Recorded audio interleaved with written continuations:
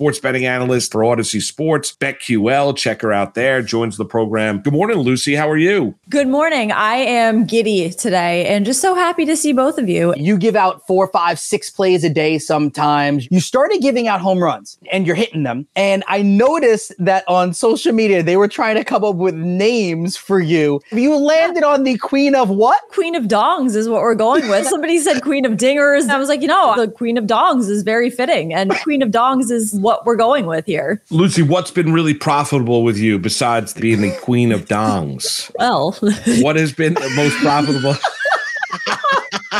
Only Dongs website coming up.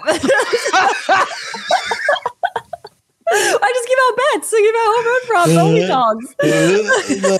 What has been real profitable for you this year in baseball? Well, K-props and total. I mean, that alone, that subscription site is going to go. Yeah, it's going to be very lucrative. Profitable. I know K-props and total bases are my other two favorites.